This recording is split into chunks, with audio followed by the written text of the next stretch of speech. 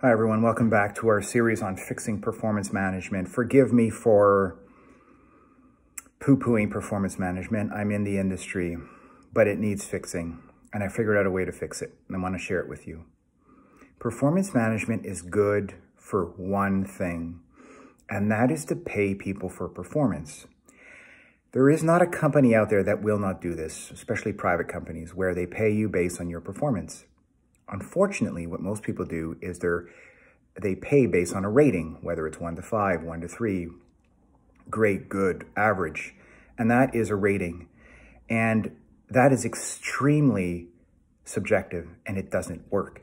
So performance management, we want to be able to pay for performance. And frankly, there's no way around it.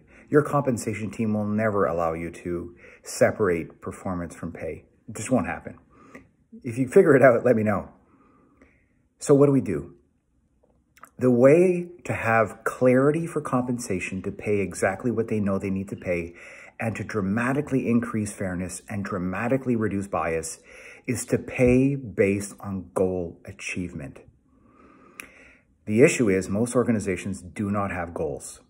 And if you're setting goals, it's easier to measure. And if you're not setting goals, it's impossible. So as a result, you give them a number from 1 to 5. And as a result, the employee is frustrated because they had no idea how they were doing all year long. But if they set goals up front, they'll have a better idea of why they're being paid something or not. So here's the trick.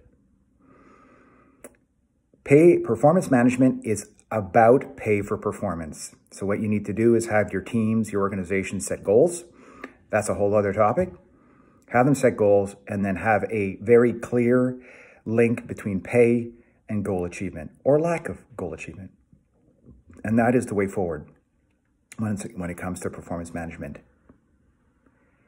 Do not include growth in performance management conversations.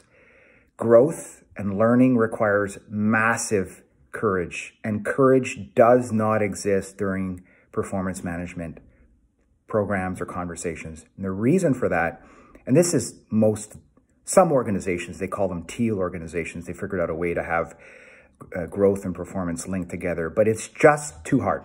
I've tried, it doesn't work. Growth will come at another time, and that will be part of another series. Performance is about achieving goals, and growth is a separate exercise, a place where you have psychological safety to no holds barred, vagabond pursuit of being your best self, which is outside of your performance management program. Thank you very much.